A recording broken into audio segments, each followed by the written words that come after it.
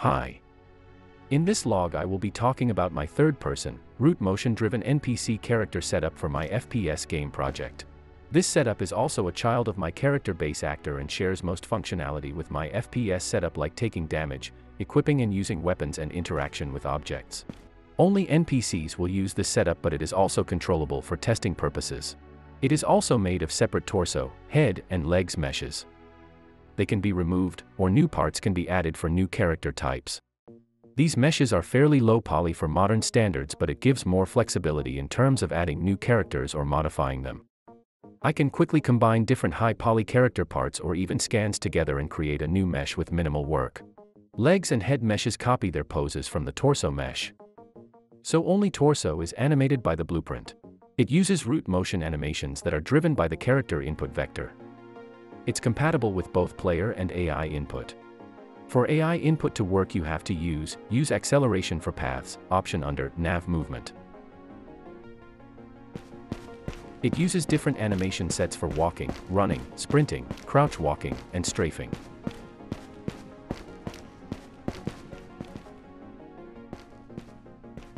These movement modes have directional starting and stopping animations. These are selected by comparing the desired direction and character orientation.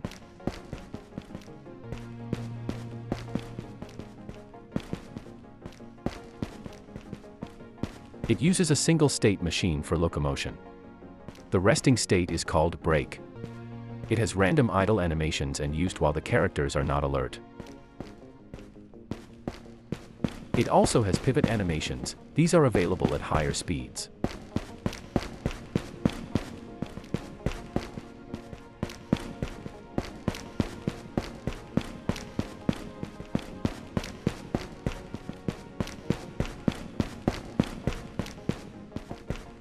You can see it going in a loop of states, occasionally visiting pivot animations when changing directions.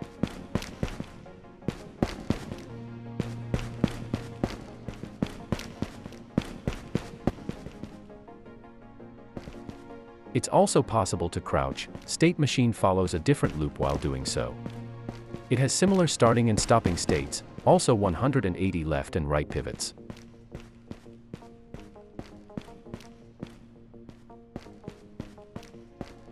State machine enters and exits crouching using short animations when idle. It bypasses those when moving.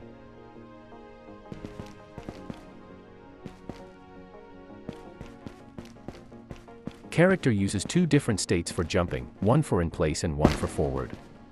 Jumping is done by using an animation state at specific times of these jump start animation. Landing is similar. If the state machine is still at forward jump start when landing, it plays a forward landing animation. This is good for jumping across gaps. Like I said, this character type uses root motion for movement and rotation. This enables more control on how a character turns at various speeds. Blending the upper body with different weapon states enable reusing the unarmed locomotion animations with all types of weapons. It also uses weapon sway animations to make NPCs look more realistic when rotating fast.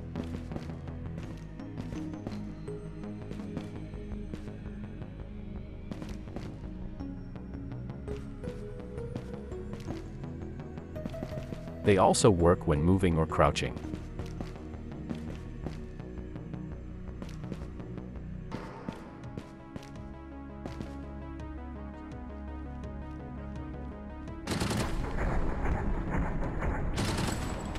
Reloads and some interactions are done by using animation montages that are only affecting the upper body. That way they won't interfere with locomotion. Upper body animations like aiming, running with weapons, and weapon sway are all cached in animation graph root and can be used in multiple states or in anim graph again. You can see that same blend space for rifle aiming is used in all states.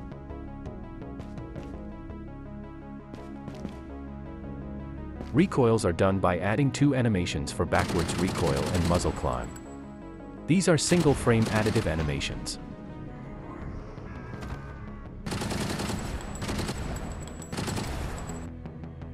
Strafing is done by using a single blend space. This can be mirrored for some weapon types. Rotating is controlled by the character blueprint while aiming, since these animations do not handle turning.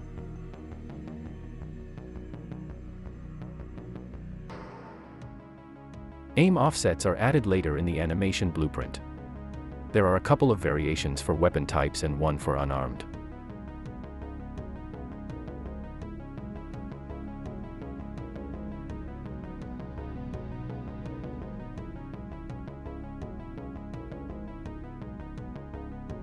Attack animations are stored in the weapons themselves and triggered from there. This enables different attack sets for different weapons.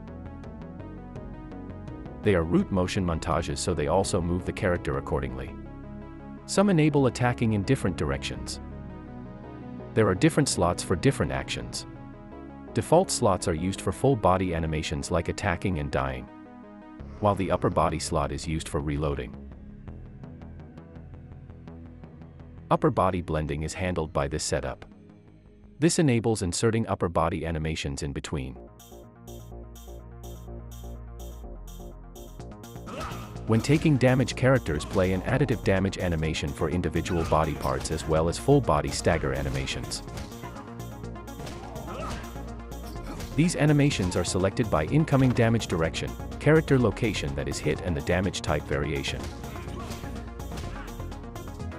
There are 3 damage type variations for each weapon.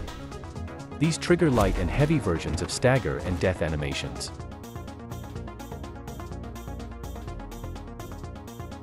While the knife has cut low damage type, which causes short stagger animations and less impactful deaths, the hatchet has the high variation, which can push characters and even decapitate them.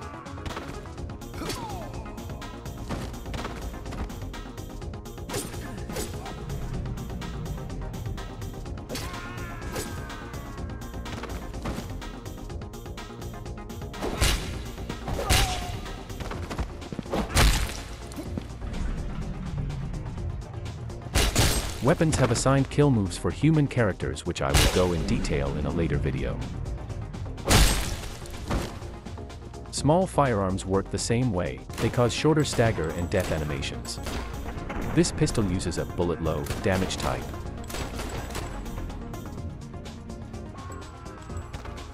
Some weapons like assault rifles fall in between and has equal chance of playing high and low damage animations on target.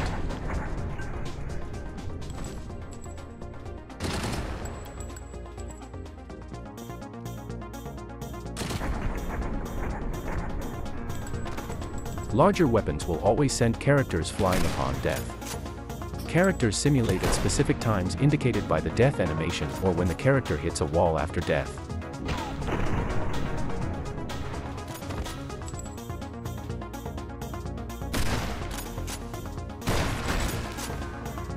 It's also possible to damage body parts upon death with larger calibers. They use placeholder effects for now, which I will work on later in production. I implemented some more minor features to characters that I will show in later videos. I will also go in depth with the base weapon actor after I clean and organize the blueprint for it. It works quite well, but the event graph is a mess. You might have noticed improvements with the weapon animations. I used a FPS animation pack from the marketplace as a base, which I will link in the description below. Like always, let me know if you have suggestions or questions. Also, if there is something else specific you want to know more about. Thanks for watching, bye.